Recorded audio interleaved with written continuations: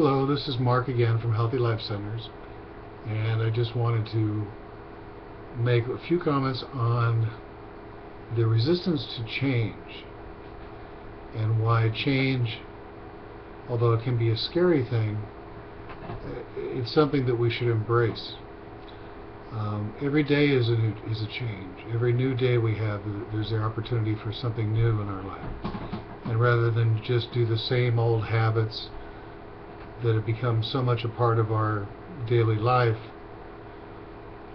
we can begin to develop a desired outcome for something different. And that's the best way to achieve it, is to see it and visualize it. Develop a desired outcome for something new. And that's how you can achieve stopping smoking, losing weight, anything in your life that you want, that you don't have. You have to develop a desired outcome.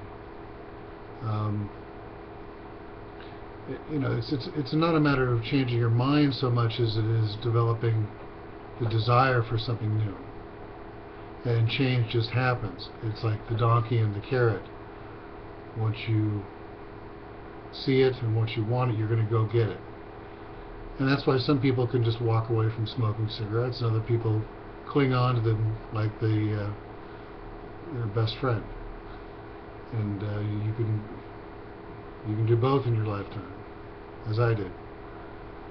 So don't give up. You can do it. Change is for the better.